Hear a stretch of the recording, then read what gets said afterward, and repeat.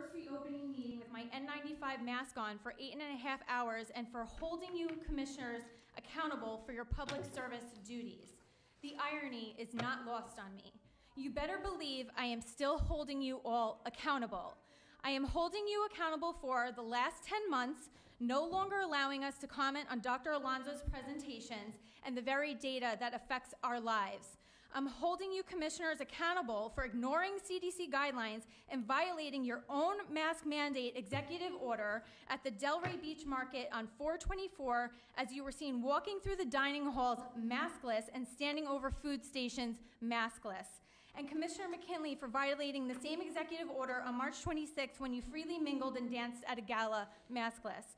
I'm holding you all accountable to for turning CDC recommendations into mandates, yet choosing for yourself to ignore those same CDC recommendations.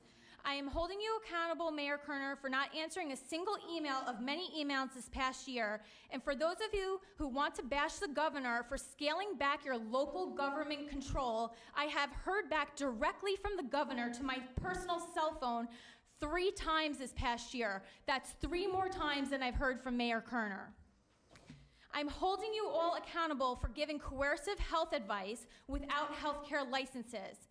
And specifically, if our rock star mayor got the vaccine, you all can get it.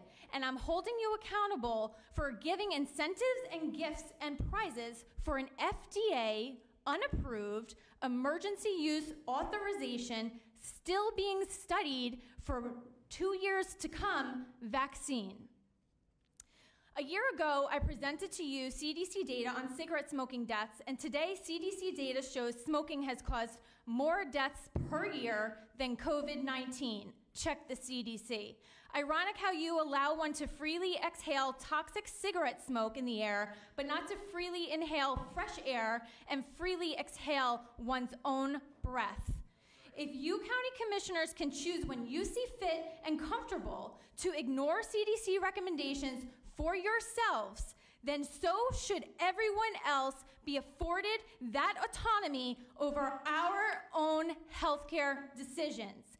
I can respect someone owning up to a mistake, but your actions make it hard. Hello? Your actions make it hard to look past the double standards. You will always be accountable to me and those you serve, and that seems to have been lost on you. And I have concerns with Ann Gannon requiring employees to receive this FDA unapproved emergency use only COVID-19 vaccine. Thank you.